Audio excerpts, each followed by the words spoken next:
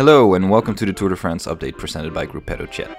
Today's third stage ran from Granville to Angers for a total of 223.5 kilometers. With one intermediate sprint and a category 4 climb early on in the stage. The sole breakaway rider, Fortune's Armindo Fonseca, took the only KOM points on offer, but track Sagravedo Jasper Stuyven retains his lead in the competition with 4 points.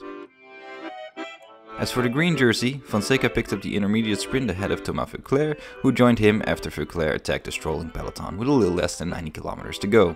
Mark Cavendish of Dimension Data returns to the lead in the points classification with 123 points, ahead of Tinkoff's Peter Sagan with 160 points and Lotto Soudal Andre Greipel already well behind at 79.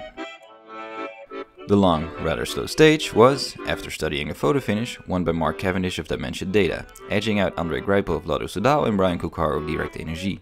With no time gaps within the bunch, Peter Sagan keeps his yellow jersey with a lead of 8 seconds over white jersey wearer Julian Alaphilippe of ADEX Quickstep and 10 seconds over Alejandro Valverde of Movistar.